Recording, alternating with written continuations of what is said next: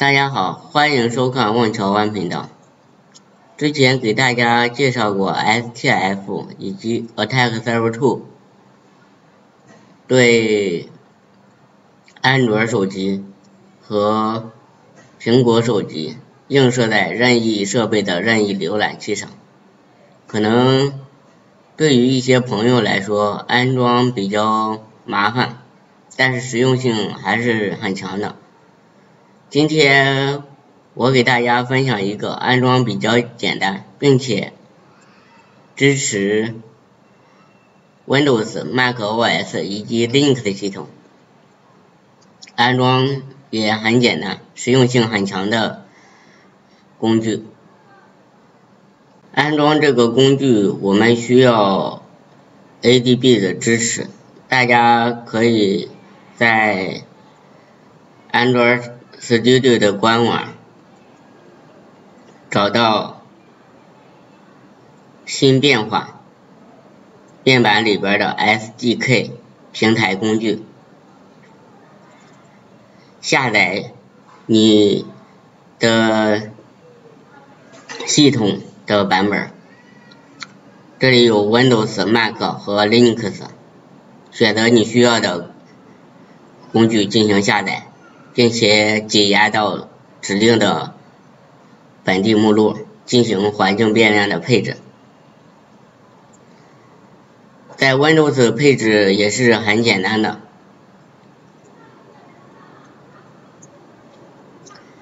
大家选中计算机鼠标右键之后，选择属性，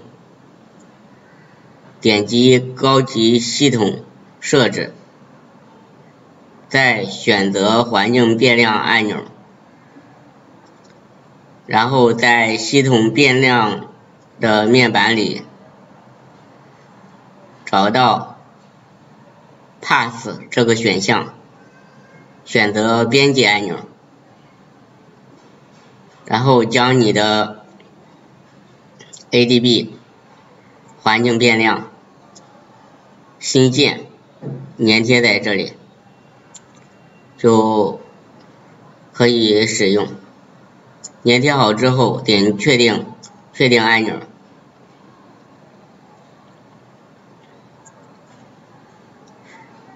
这时候大家在自己的系统上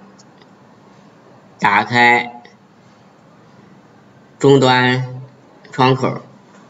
输入 ADB version。如果你看到安卓的 Debug Bridge version 以及 installed and 这些字样，就说明你安装成功了。接下来就可以安装今天我给大家推荐的这个工具。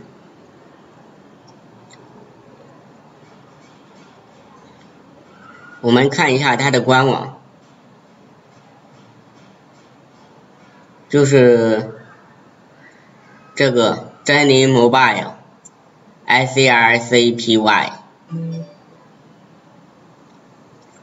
这款工具是很实用的，可以任意操作安卓系统，并且不需要获取 root 权限。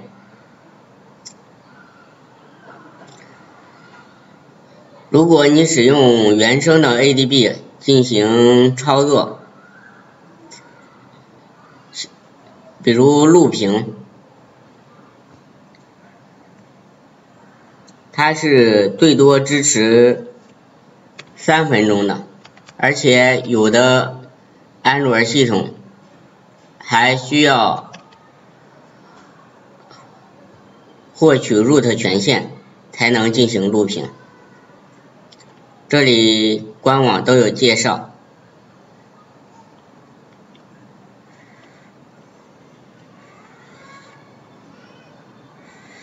如果不手动停止到3分钟或 time limit 设置的时间限制时，会自动停止，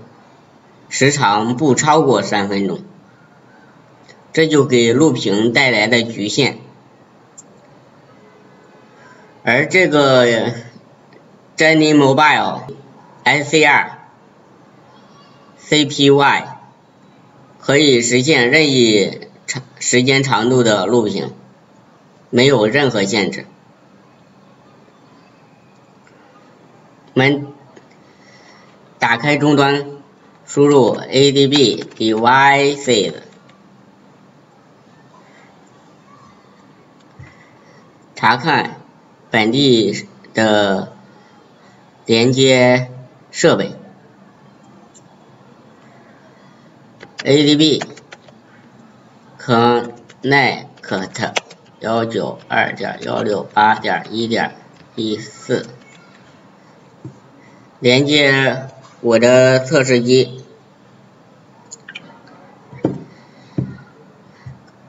当你看到 connected 的时候，就说明连接成功了。然后我们输入刚才录屏的命令 test.mp4， 这时候大家就看到了，在 system bin sh 目录下没有这个 scrcpy 命令，也就是这个测试机它是不支持录屏的，需要你获取 root 权限之后进行自己安装。你对手机进行 root 权限获取是有风险的。我们现在就看一下这个 guiscrcpy。如果你在 Windows 安装，需要下载安装包进行挤压，同样也可以进行环境变量的配置，跟 adb 配置这方式是一样的。如果你是 macOS 或者 Linux 系统，安装也都是很简单的。在 macOS 上使用 brew install scrcpy 就可以进行安装。在 Linux 系统 Debugging 或者乌班图前面加数度 apt install scrcpy 也可以直接进行安装，也支持一些其他的设备。安装好之后，打开终端，我们输入 scrcpy，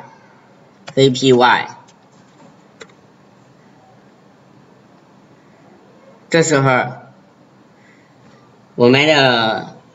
操作系统就看到了安卓手机投放的镜像，而且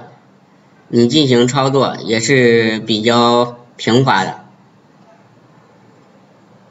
接下来我们就再起一个终端，在 Win10系统上重新打开 PowerShell， 输入 scrcpy-r record 的缩写我们将它放到指定目录吧。我们把这个终端关掉，打开文件夹，然后大家按住 Shift 键的同时，鼠标右键选择在此处打开 PowerShell 窗口，输入 scrcpy-r 就叫 scrcpy-mp4。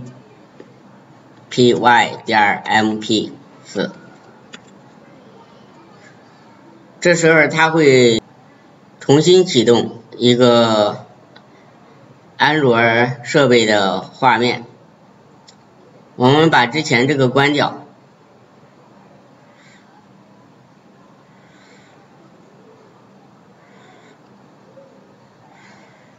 终端 PowerShell 也关掉。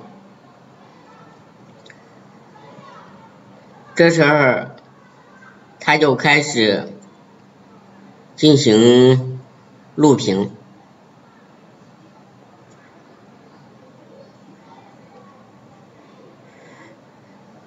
并且大家也可以对它进行其他的相关命令的操作，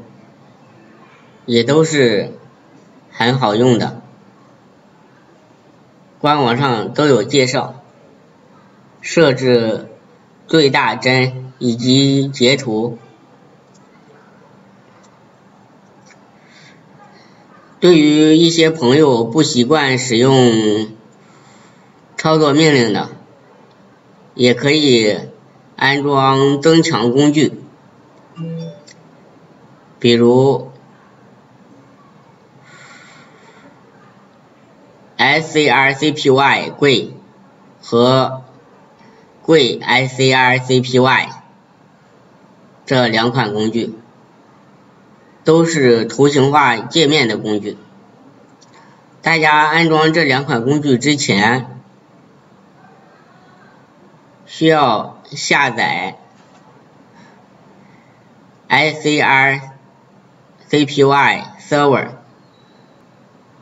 在这个官网下载之后，放到你指定的目录，以备后用。安装 scrcpy-gui 最新 1.5.1 版本，这里有 Windows 64位的和 GUI scrcpy 最新版，也是有 Windows 版本，下载点击安装也是很方便的。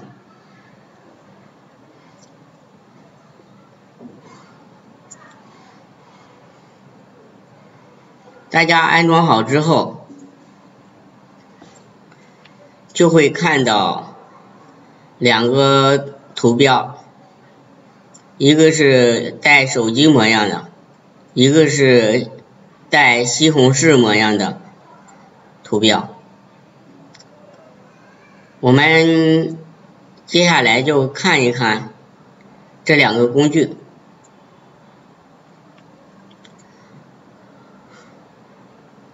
我们首先看一下这个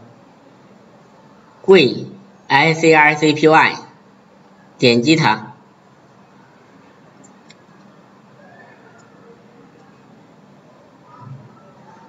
现在进入了启动过程。我们将它缩小，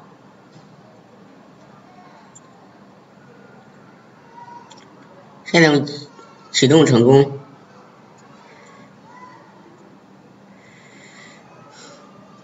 大家可以对它进行设置，这里它已经自动帮你连接上了一个安卓设备。我们选择录屏，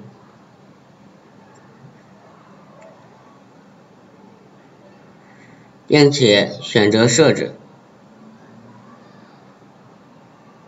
这里配置60，并且配置你的录屏文件，给它起一个名字 GUI scrcpy.mp4 点保存，并且这些下边大家可以自行设置，然后点击 Update 按钮，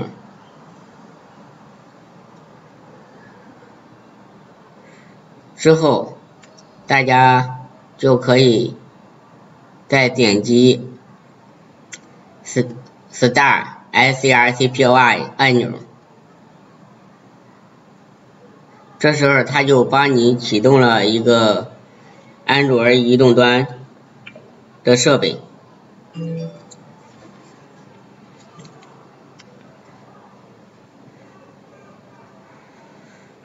并且也给你配备了这些增强的按钮供你使用。我们将刚才的设备关掉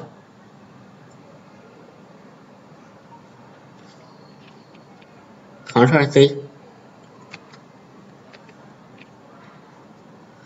然后我们看一下目录里边这个，打开看一下。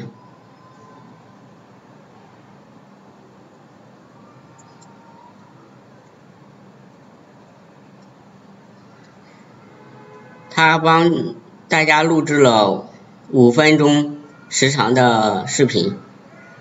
也就是说突破了 ADB 原声的3分钟，而且都是比较清晰的。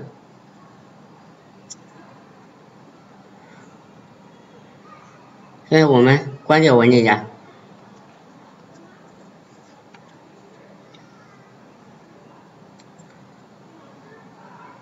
关掉这个设备，重新启动一下。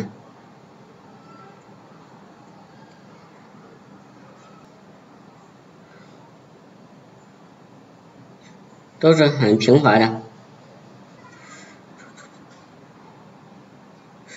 大家对它进行操作之前，需要对它进行设置。如果你需要对它进行无线操控的，然后需要查看设备的 IP， 找到 WLAN， 点击 WLAN 设置，在 IP 地址栏里会获取到你安卓手机的 IP 地址。对它操作之前，需要进行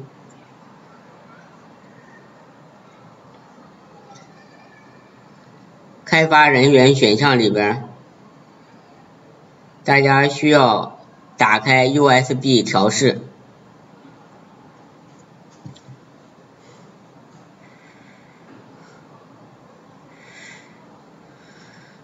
这样你就可以对它进行任意的操控，用这些按钮，用GUI scrcpy 提供给你的这个可视化按钮，左边栏、底栏以及这个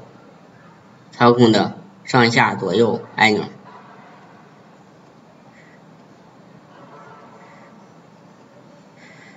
我们看一下它的效果。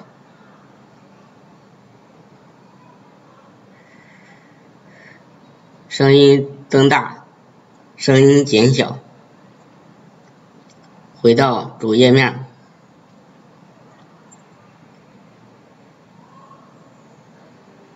以及对应用程序的删除。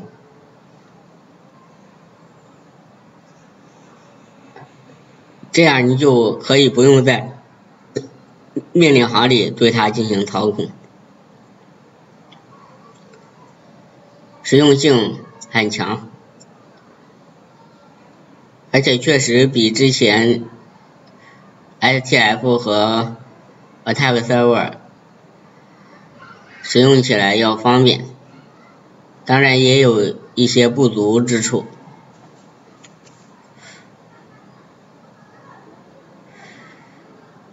它也可以实现对多个安卓系统的操控。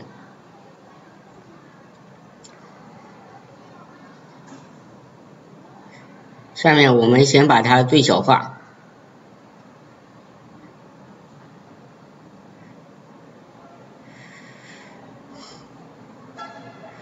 然后我们关掉，打开另一款工具 scrcpy-gui， 看一下这个效果。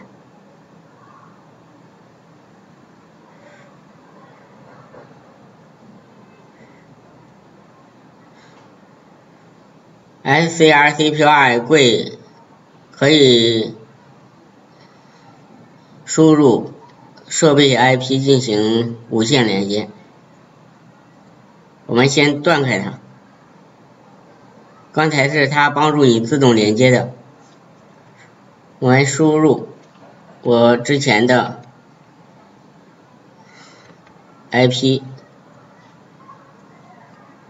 然后点击开启无线连接，这时候它就帮你连接上了你的安卓移动设备，选中它，然后点击打开选中的镜像。同样的，它会帮你打开安卓设备，投放到你的电脑上。下面我们选中镜像配置面板，这时候你可以对它进行一些设置scrcpy 的路径。如果你配置好了环境变量，可以不用设置，没有配置需要输入你指定的 scrcpy 目录，同样也可以进行录屏以及调节镜像传输比特率和下边这些按钮。但是跟这款工具GUI scrcpy 相比的话，功能还是有点弱，大家根据自己的需求进行使用就好了。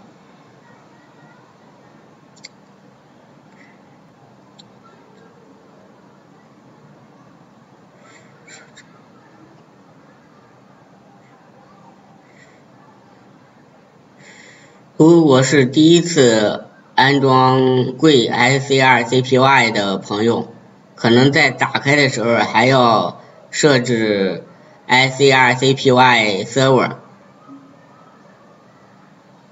就是刚才下载的，这里我就不演示了。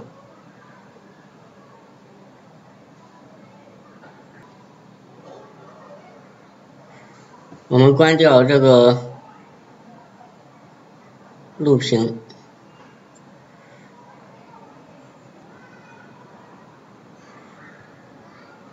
好了，今天的话题就聊到这里，感谢大家的收看。如果大家喜欢我的视频，就点赞，并且订阅我的频道，按下小铃铛，精彩内容不容错过。谢谢。